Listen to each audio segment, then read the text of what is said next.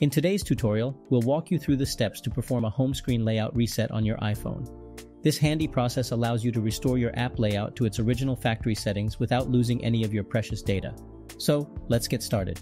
First, unlock your iPhone and locate the Settings app on your home screen.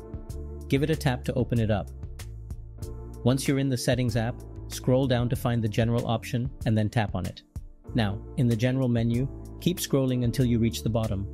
Look for an option labeled Transfer or Reset iPhone.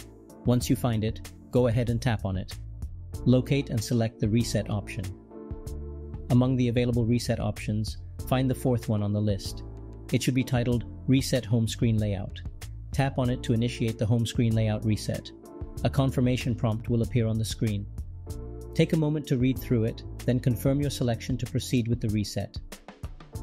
The home screen reset process is complete. Your iPhone's home screen layout has now been restored to its original factory default. All of the built-in applications will be back in their original positions. And there you have it.